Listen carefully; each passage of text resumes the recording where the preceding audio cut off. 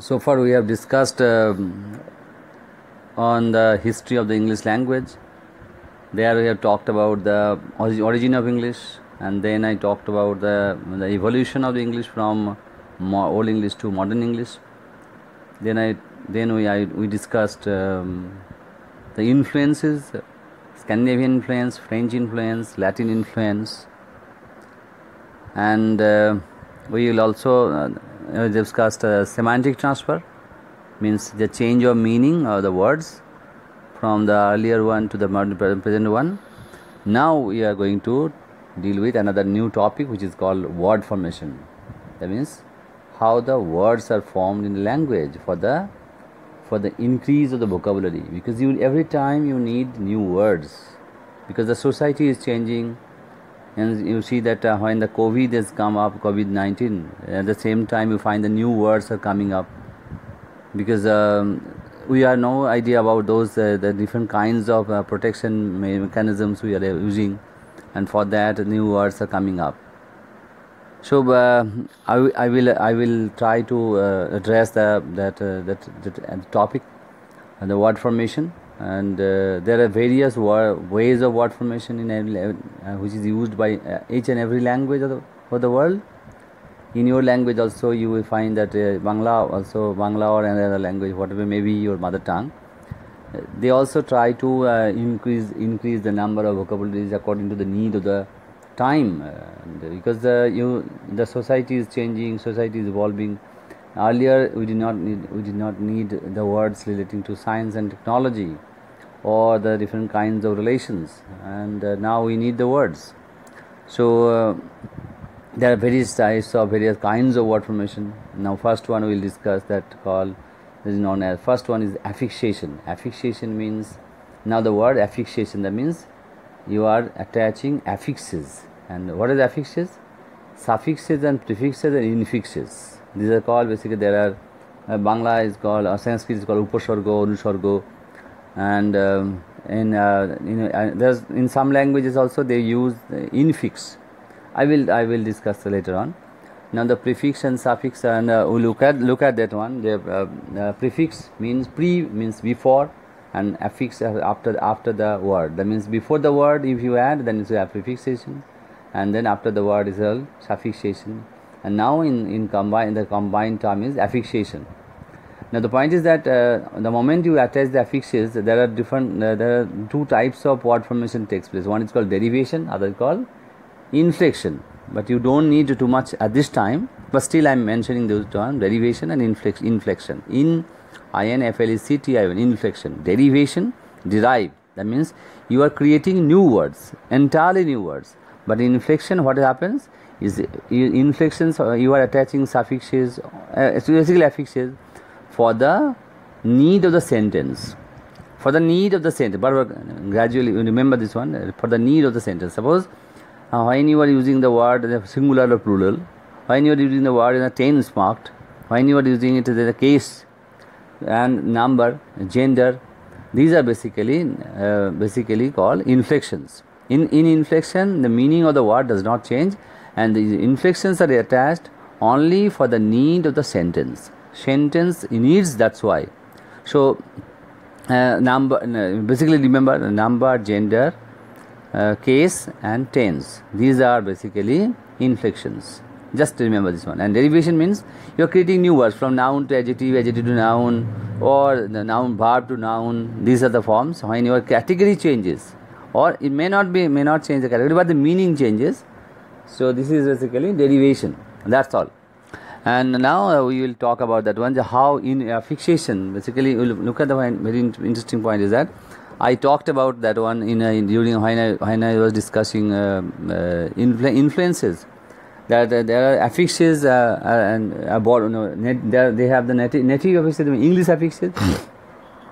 Sorry, native affixes like sheep, dom, hood, nest, less, star, then full, ish, ish, is, and then leash, less, less, less, ly, lee, y.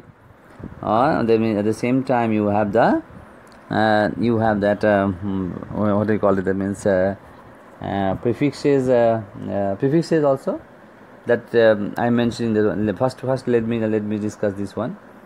So the sheep, that means kingship, boyhood, that means boy plus hood, you are attaching the boyhood, kind plus ness, kindness, then you get the word like ed, cook plus ed, cooked, then en you attach en, then so black, blacken, then full, beauty plus full, beautiful, boy plus ish, boyish, al, that means kind, less, you are attaching less and attach less, this and then you can attach less also with the words like what kind of example I gave it,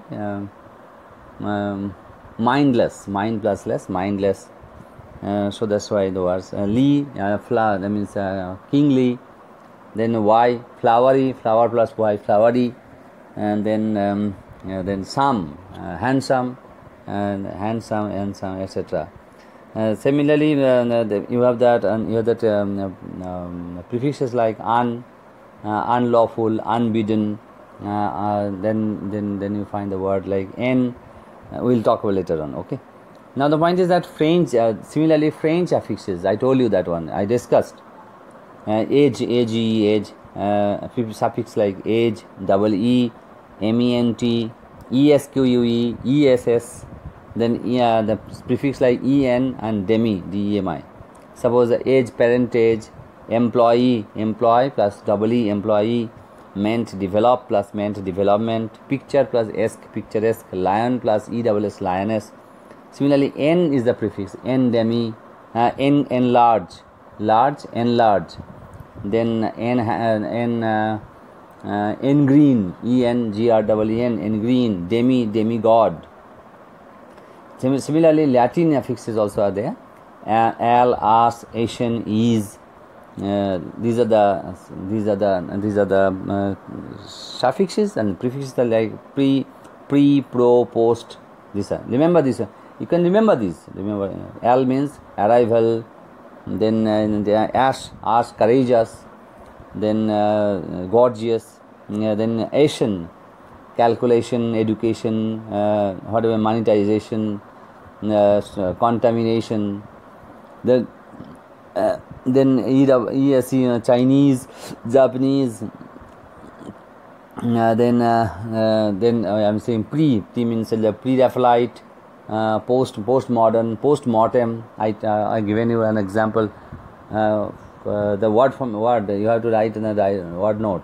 Postmortem, pro, that means pro-Indian, pro-Indian, and these are the Latin affixes. And then Greek has also given and has also, we have borrowed affixes from Greek language also, and that I also mentioned I think in course of our discussion. There are prefixes like I mean atheist plus atheist, anti, and you know very well anti, and then any antibody, you know, you have now listening the word like antibody, and anti-American, then hypersensitive, then pseudo means you know very well, false, pseudonym, pseudo classical literature, that means new classical literature. Then automobile, you know, automobile, auto rickshaw, this way the words in there, automation. And then ism is a prefix, suffix. Now ism suffix, Marxism, communism, civilize, eyes is also Greek. East, Marxist, then ite, pre-Raphaelite. Pre is a pre is basically Raphael is the name of the word, name of the person. Raphael plus ite, Raphaelite. And then you are attaching pre is basically Latin. So look at the point is that prefix Latin, Raphael is the name of a person, is an Italian person, a painter, then ite Greek. So it's basically hybridism. Look at the Latin prefix, the word name of a person, Raphael, and then you are attaching ite is the suffix, Greek suffix. So then ecal, economical, academic, this is equal, these are also Greek. So look at the point that there are a huge number of affixes have been borrowed, and also they are in English language it has its own native affixes. So in this way there is a huge number of suffixes and prefixes or affixes, you can say, that are attached to the words for the formation of the new words. Every time, see international, look at the words. In a nation, then al you are attaching, then inter you are attaching, intra, this sort of prefixes you are attaching. So every time you are creating new words with the help of this one. This is basically a very prolific or fertile area. You have to remember how to create, how to generate new words. Suppose, for example, reservation. The moment you are attaching reservation, that means you are getting the words. Suppose anti-disestablishmentarianism. Look at the point is that establish, you know the word establish. Establish plus ment, establishment. Establishmentarian, T-A-R-I-A-N, T, then A-R-I-A-N, Aryan you are attaching. Then ism, establishmentarianism. Then you are again, there are the prefixes anti-dis, establishmentarianism, disestablishmentarianism, anti-disestablishmentarianism, anti-disestablishmentarianism. So see how many prefixes and suffixes have been attached to the word, like only word establish. So the multiple suffixes and prefixes can be attached for the formation of the words. So now it's not necessary for you, but I am mentioning that there are infixes. Infixes means you are splitting a word and you are entering, you are basically inserting one part. It's like affixes or prefixes or suffixes within that word, and then you are creating new words. That is not found in English language, but basically in other language, like Tagalog is a language, but you don't need to remember. But nowadays we sometimes say absolutely, absolute, then absolutely, if you abso, then lutely, you are splitting that one and you are using the word blooming, abso blooming lutely, abso blooming lutely. This is actually you are inserting blooming within the word by splitting it, absolutely. That means you are saying in Bangla you can say sampurno rupe prosphotito, abso blooming lutely bhabe. Now this is the end of this part, and that means one type of appreciation. Now we talk about compounding. Second type of information is second kind of information is compounding. Compounding is basically, remember, compounding basically, remember, in Sanskrit is called Samas. In Bangla it's also called Samas, but Samas. And compounding is a process of word formation where we find that the two or more words are attached, combined. Look at the point is that is a combination of the two or more words, more parts of speech. Two or more parts of speech are attached, and then you are getting new words. And compounding is basically very prolific, very fertile in Sanskrit or Germanic languages, and in English use also the same thing. Because English is the language which is branched off from Germany. So look at the point of pocket money. Every time you are creating new compounds, and that means that the new word is called compound, and the process is called compounding. That means compounding is a process of word formation through which two or more words are combined for the formation of the new word. That's all. Table lamp. You see the table plus lamp. Then you are using like a computer laboratory. You are using science laboratory, school building, college building, arts college, whatever you are using, creating new words. Then you find the words like icy coal. You say icy is an adjective, icy is an adjective, coal is an adjective. You are attaching both, then you are getting the word icy coal. This way you can create new words. Look at the point is that, for example, by attaching verb plus preposition, stand by. You keep this thing stand by, and then hanger on. That means look at the point is that onlooker, preposition plus noun. So that way also we are attaching different parts of speech for the formation of the new compounds like son-in-law. See, son-in-law, preposition, verb, noun plus preposition plus noun. So brother-in-law, in the same way you can use the words. And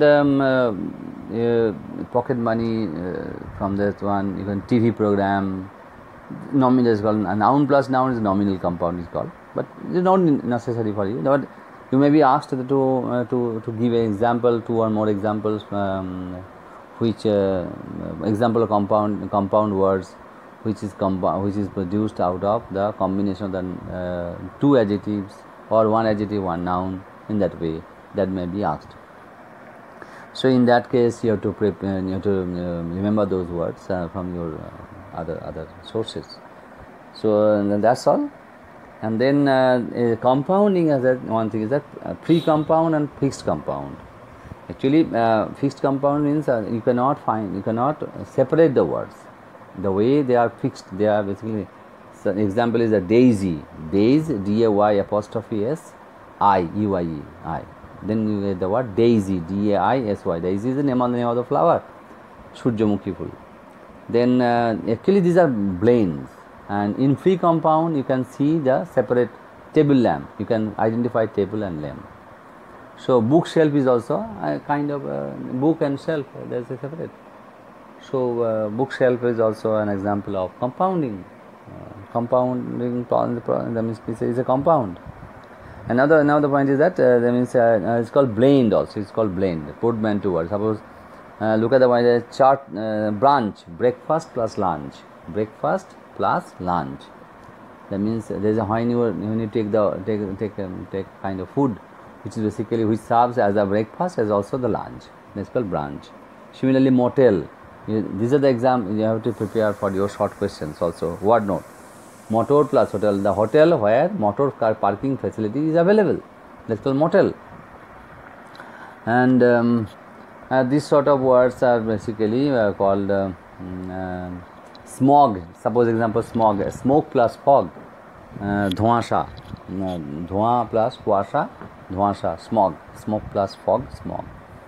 And the third form of word formation is that means you find as parts of speech and formation of the new parts of speech without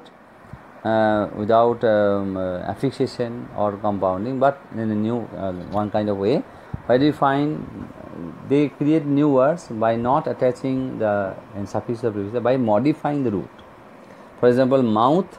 Mouth is a noun, mouth is a verb, then it's a mouth, B-R-E-A-T-H, breath, and then it becomes a verb, breathe, B-R-E-A-T-H.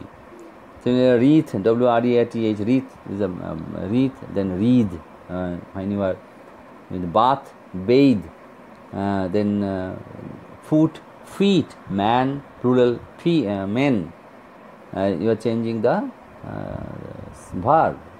Changing the vowel or changing the suppose sing song sing. You are using sing the noun, sing is a verb, song is a noun. Then you can create in the words. Then past tense forms of abide, abode. Similarly, break, broke. Then you know these words. Catch, caught. This sort of changes takes place for the generation of the past tense form, and without changing the form. Suppose face is a verb, face is a noun, and then face is a verb. Face, do not change.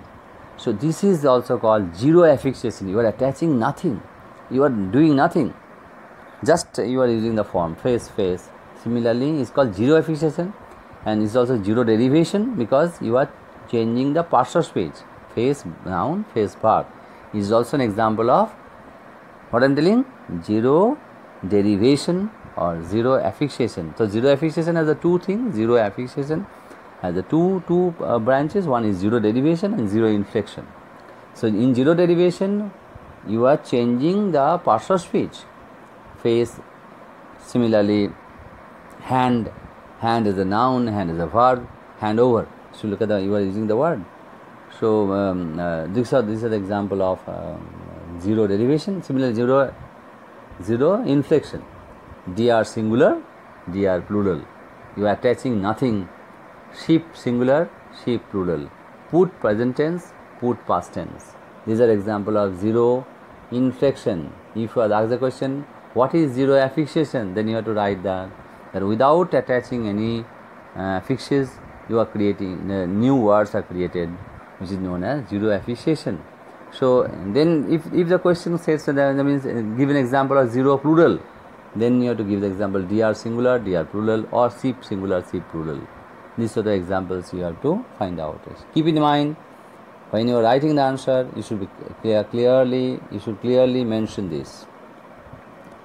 Dr singular plus zero plural, then you get the word saman is equal to dr plural. That way you write. Face noun plus zero verbal suffix, then you get the face verb. This sort of there are a huge number of words. There are so many words nowadays.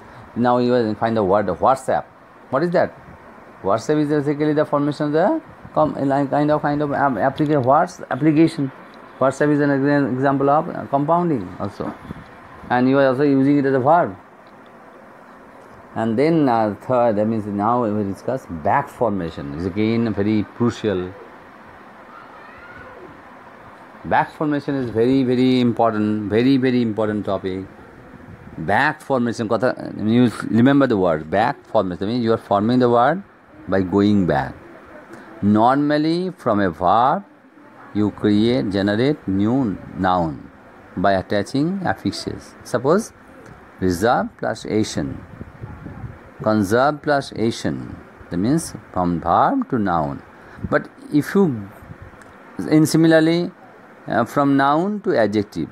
But if you think that this is an adjective from which you can generate a noun by subtracting. Subtracting means by deleting. You can say subtract means bad diye, biyog kore. By deleting that prefix or suffix, you are thinking that basically normally common people think that there are suffixes or prefixes, and they think that they misunderstand.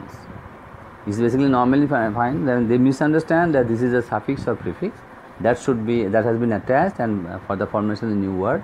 So that's why they subtract it and they create the new words, which is known as back formation. Very important. Suppose I am giving an example. You can understand. Beggar. B spelling beggar. Normally common people think beggar. That means basically they think is a doer. That means er has been attached. They do not know the spelling. That is a ar, and they think that the word beggar has derived from beg. So actually originally beggar was present in English language, not beg, and they generated beg from beggar. So it is a from noun to verb. So by subtracting ar, which is supposed to be, which is thought that it is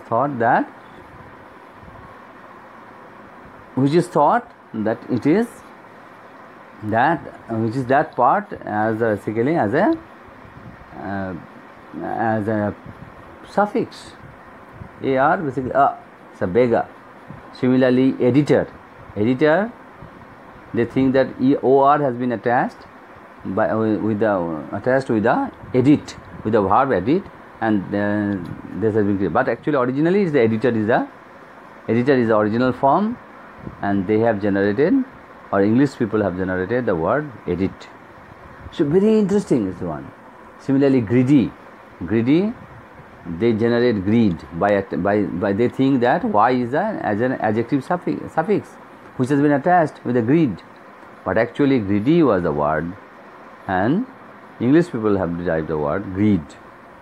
This again is an example of back formation. Similarly, another example, enthusiasm, and enthusiasm original word, and they create enthuse. Similarly, typewriter, actually type plus writer, compounding, and the typewriter is the name of the machine, typewriter machine, and they create the word typewrite. You may think that, oh no sir, Is it type plus write then typewriter? No. Typewriter, originally it was typewriter.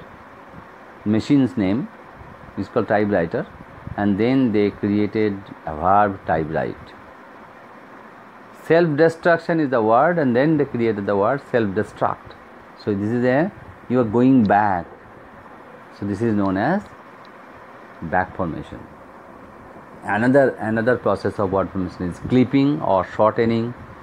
This is again another part. That means you are English language is basically known for its feature called monosyllabism. So what happens? They shorten the word. When the monosyllabic words is shortened into